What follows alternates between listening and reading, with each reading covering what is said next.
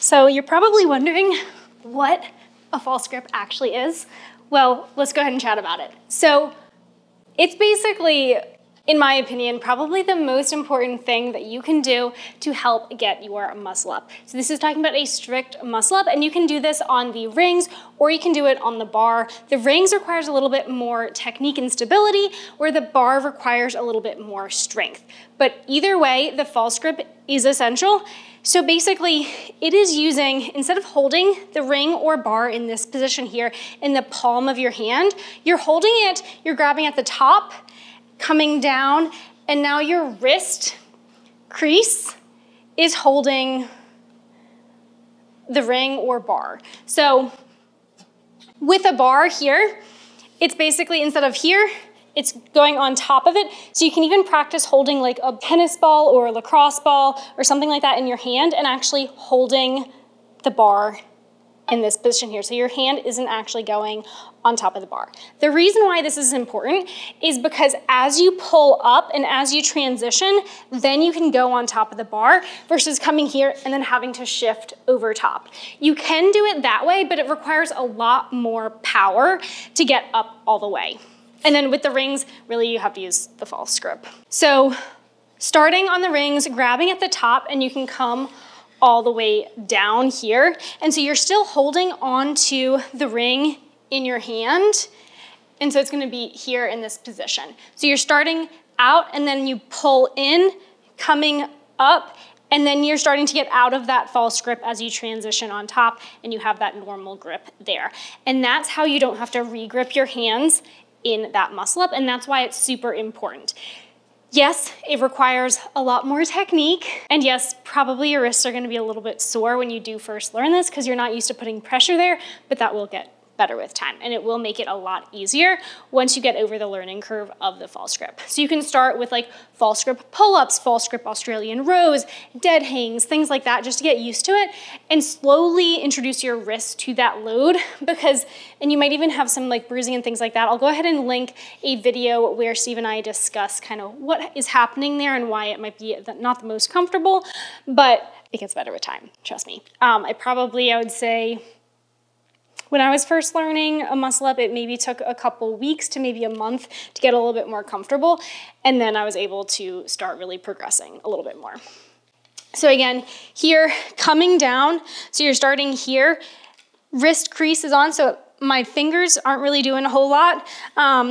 We're just kind of stabilizing the ring, so maintaining it where we want it to be. And then you're pulling up here, still maintaining that false grip. And as you rotate around in that transition, that's where we start to come out of that false grip position. And then we do just a strict dip from there. So on the bar here, so basically I'll kind of pull up and then get on top of it here. And then you're going to pull up here. It's gonna be harder pull up, so you do want to practice those. And then getting on top of the bar there, and then you can kind of dip from there. And reversing it on the way down can help you practice it as well and get back into that false grip position.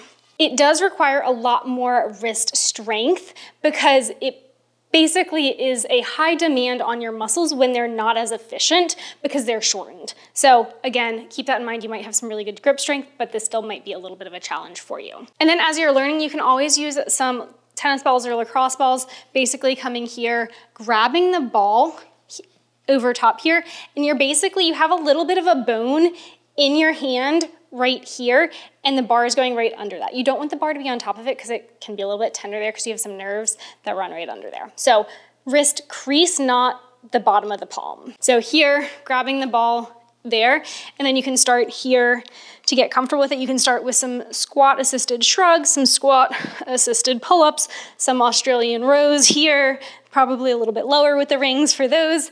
And then you can progress as those get easier to some pull-ups here. And then you can start ditching these and starting again, top, circling down here. And then you can start with that hang. So now we're gripping the bar or the rings, and you're gonna go some scap depressions, and you can do that same progression again, making sure you're maintaining that false grip position and not kind of sliding out. And you might need to stop and regrip periodically as you're learning too. And I would also say that having some chalk actually down in that wrist crease can help make it a little bit easier as you are learning it as well. But I know I just showed a ton of these on the rings, but the same principles do apply to the bar. This was definitely a game changer for me when I was learning. I was definitely trying to swing, trying to muscle it up, and it just wasn't working for me. And then when I started learning and implementing the false grip, I was slowly able to progress with my muscle up and eventually I got my ring muscle up first, and then eventually I was able to get my bar muscle up.